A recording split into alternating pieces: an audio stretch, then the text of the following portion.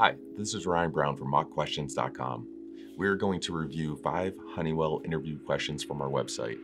We'll go over each question and some advice on how to answer them, along with an answer example. Just a quick disclaimer, we are not affiliated with Honeywell, and these are not official interview questions for Honeywell. Okay, let's get started.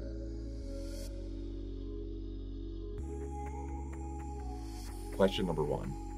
Honeywell puts a lot of focus on our local and global impact, so we seek to hire those with the same values. What do you know about our company values, and how do they align with your values?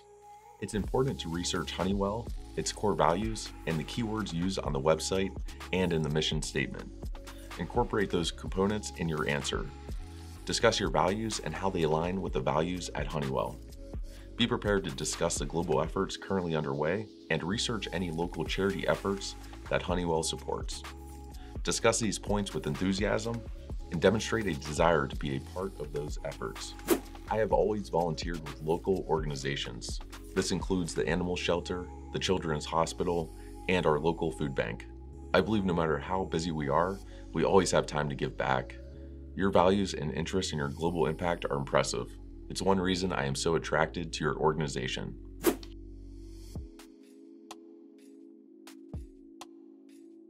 Question number 2. Typical corporate culture is something that we work to avoid here at Honeywell. Tell me about your ideal workplace culture.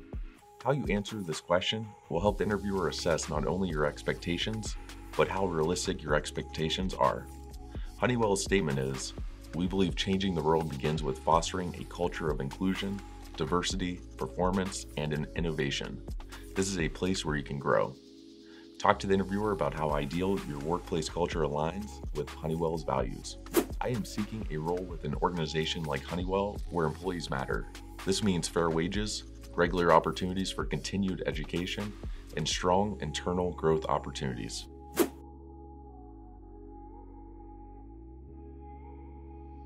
Question number 3. How do you like to encourage ideas in others? Your answer to this question will offer the interviewer a glimpse into your leadership style. They want to know how your interpersonal skills will complement their team. Describe the methods you use to incentivize, praise and recognition, competitions, or rewards and bonuses. I like to encourage other people to be creative in their thinking and present ideas to the company, no matter how off the wall they may seem. Some of our most successful employees are confident in their ability to bring forward their unique ideas. I encourage participation through an open door policy and strong praise for those who show initiative.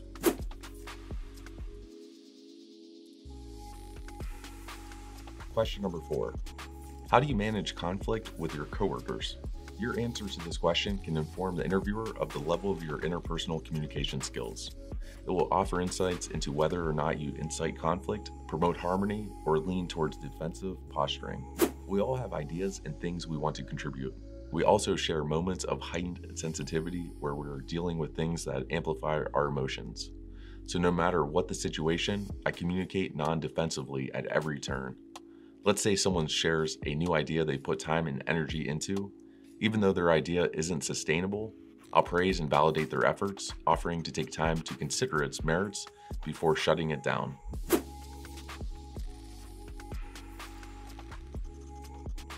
Question number 5.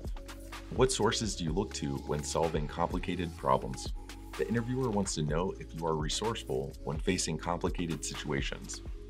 Show the interviewer that you are knowledgeable, equipped with sound judgment and analytical skills, and are up to any task.